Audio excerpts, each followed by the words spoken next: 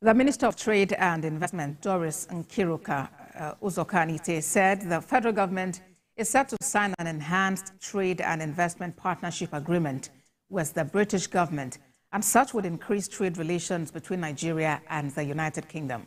She disclosed this in Lagos State during a reception held in honor of the UK Minister of Business and Trade, Kemi Badenoch, who is on a 3-day visit to Nigeria. Ms. Uzokanite stated that the agreement to be signed in Abuja aligns with the 8-point agenda of President Bola Tinubu to drive trade and investment opportunities among countries and boost opportunities for businesses.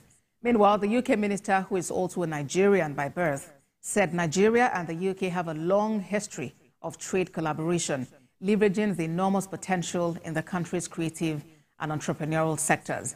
She stated that as part of her visit, she would open a new industrial hub in Abuja, which was designed to create 40,000 jobs for Nigeria.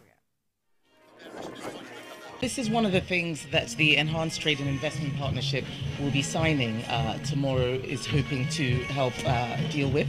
The UK sees Nigeria as a country of enormous potential. We have a long-standing history, and one of the best ways that Nigeria can reduce that deficit is by increasing its exports. So looking at what we can do in order to help Nigeria export more, this is very good, especially when there are foreign exchange difficulties, amongst other things. It is an enhanced trade and investment partnership.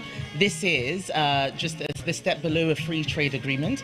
It's basically an agreement between the two countries that looks at how we can cooperate in areas such as financial services, legal services, and ensuring that we are creating the right business and investment environment between the two countries.